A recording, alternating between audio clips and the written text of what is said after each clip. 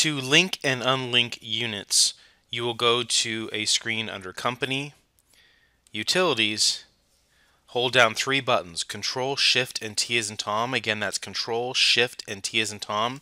And it will bring up a button that says Move Ledger to another tenant. Before we get into the specifics of that screen, why would you link and unlink units?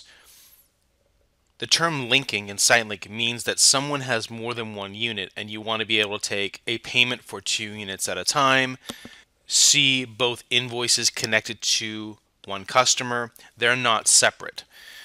So if we went into the payment screen, for example, and we clicked on someone, in this case Jackie, we'll see that they're together. There's 2 units under one. In other words, if we click on all units, we can take a payment for both units.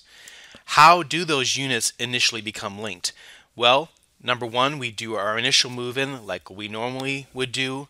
The key to quote-unquote linking a unit is when we do the second move-in and we choose our unit, we'll want to choose their name from the list. If we choose Jackie Chan in this example from this existing tenant list, SiteLink knows this is the same Jackie Chan.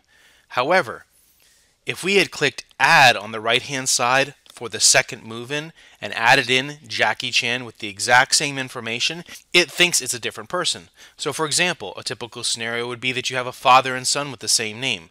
They're obviously not the same person, and you wouldn't want those linked because they're different people that have different addresses, amongst other things. So again, add is a new person. It will not be linked to a previous move-in. If you choose the existing name from the tenant list, it will be. So if there was a mistake and the add button was clicked on the second move-in rather than the name from the tenant list, that's when we'll go to Company, Utilities, and hold down this Control-Shift-T screen to link those units, bring them together. The same situation can happen on a conversion. When SiteLink brings over tenants, brings over units from another software, it may not bring those same tenant names together, and that's another reason why you could be using this particular screen. When we click Move Ledger to another tenant, we're going to see names. So in this case, we see that J Chan here. This is their first unit, 1105. And then there's our second unit, RV012. The fact that it's blue is telling you that it's linked. If we saw names in white that were the same, that's telling us that it's not linked. So I'm going to quickly do a move-in and put in Jackie Chan with the add button. So I'm going to choose a unit, click Next, click Add.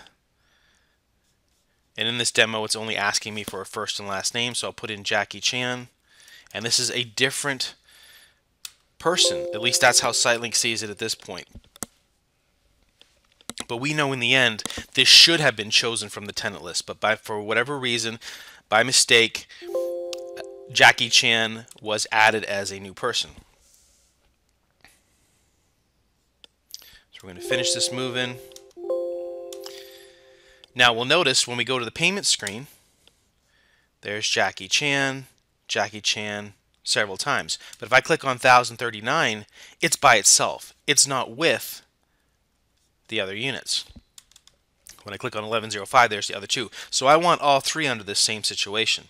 In order to do that, we go to Company, Utilities, hold down Control-Shift-T, bring up Move Ledger to another tenant, and then we'll see Jackie Chan, 2 are in blue, they're linked, but there's the other instance of Jackie Chan which is not linked. So in order to link them, how do you do that? We click on the unlinked unit on the left, then click on the instance of one of the linked units on the right, and now we click Transfer. So we're saying unit 1039 Jackie Chan should be linked with the other instance of Jackie Chan. We're transferring it. Now this is different than the normal transfer. There's no proration. It's literally just assigning this together.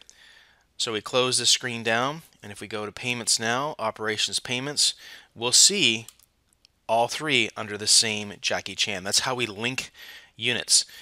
Now why would we quote-unquote unlink units? Well, unfortunately, you could have a situation where maybe there was a husband and wife that had 2 units together and they get divorced. We see this more times than we'd like, where they get divorced and now spouse 1 is going to keep unit 1, spouse 2 is going to keep unit 2. They just want to unlink it. They want to separate it. To do that, let's stick with our Jackie Chan example. Maybe there is a Mrs. Chan that is now taking one of these units. What you would do in this case to unlink, you'd click Add on the right hand side, I'll put in Mrs. Chan. Obviously, whatever their name is, you're going to click OK, and we're adding this new person that is going to be with. So now let's just say unit 1105 that used to be with Jackie Chan is now going to be with Mrs. Chan. I click the unit on the left that was with Jackie. Now click on the instance of the person, Mrs. Chan, on the right. Click the transfer button, and now we are unlinking 1105 with Jackie Chan and moving it to Mrs. Chan in this example. So now if we go to the payment screen and we find Mrs. Chan is by herself in 1105. We have unlinked the unit. That is the process of the Control-Shift-T screen in Utilities to link and unlink units.